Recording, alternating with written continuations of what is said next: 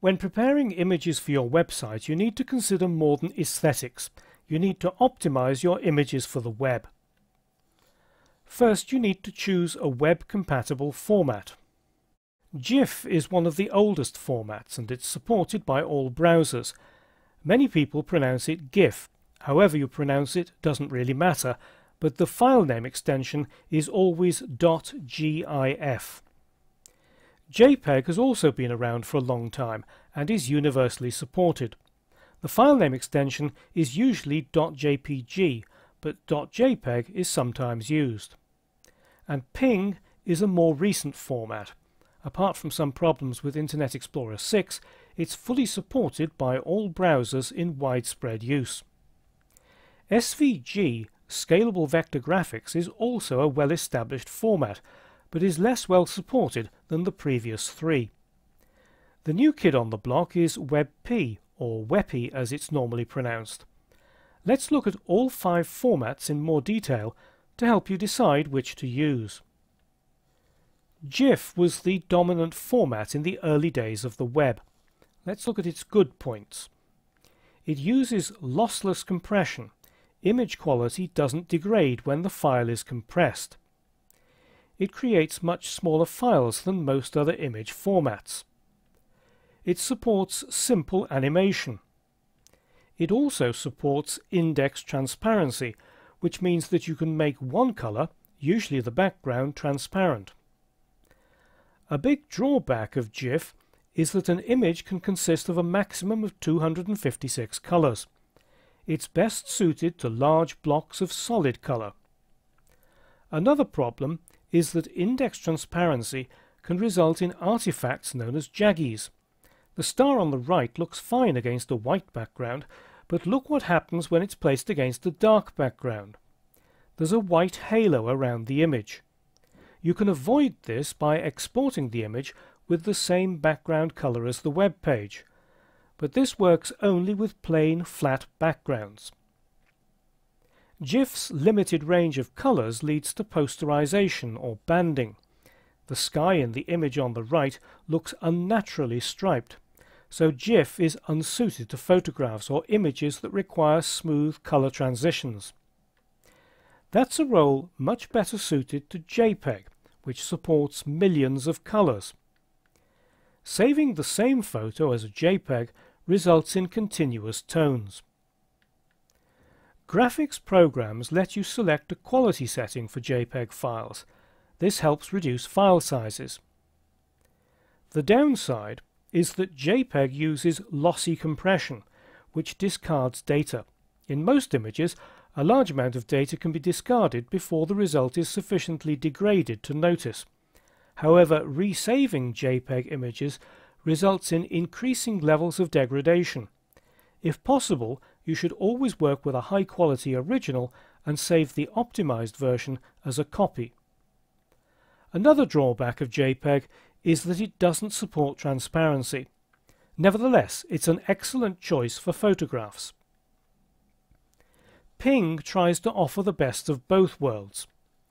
There are 3 different PNG formats: PNG 8, PNG 24 and PNG 32. PNG 8 supports the same 256 colors as GIF, but PNG 24 and PNG 32 support millions of colors.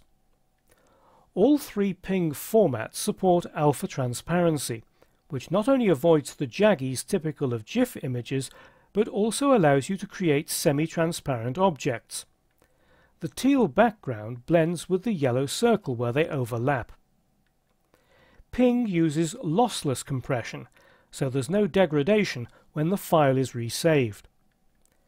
The downside is that PNG results in much larger files than JPEG, so PNG isn't a good choice for photographs. However, it's extremely useful if you need alpha transparency. Don't confuse PNG images with the format Adobe Fireworks uses to save files. They're both based on the Portable Network Graphics Standard, but a Fireworks PNG file contains editable layers. If you're using Fireworks as your graphics program, use the Export command on the File menu to create a flattened PNG file for display in a web page.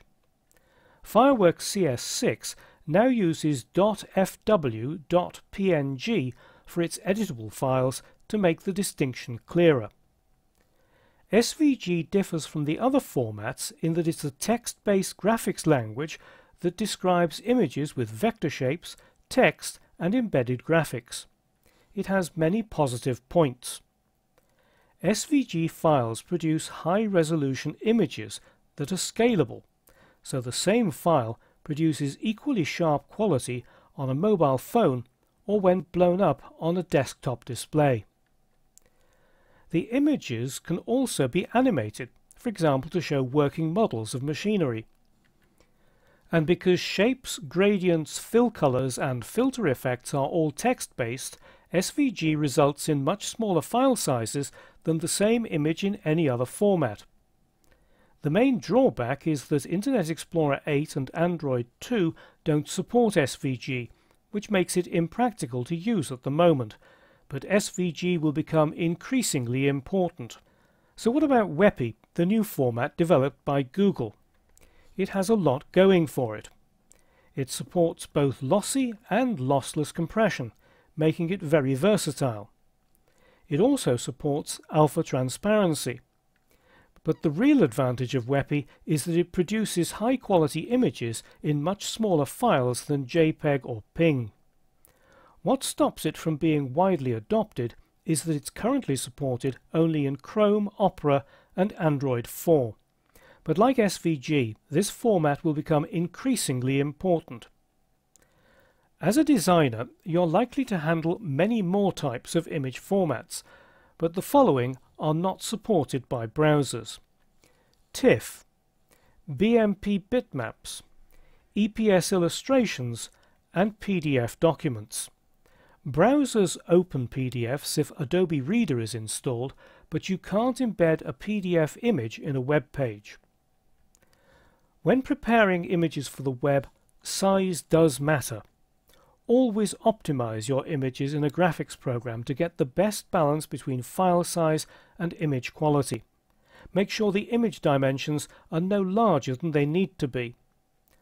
Although you can use HTML and CSS to shrink images, don't do so unnecessarily.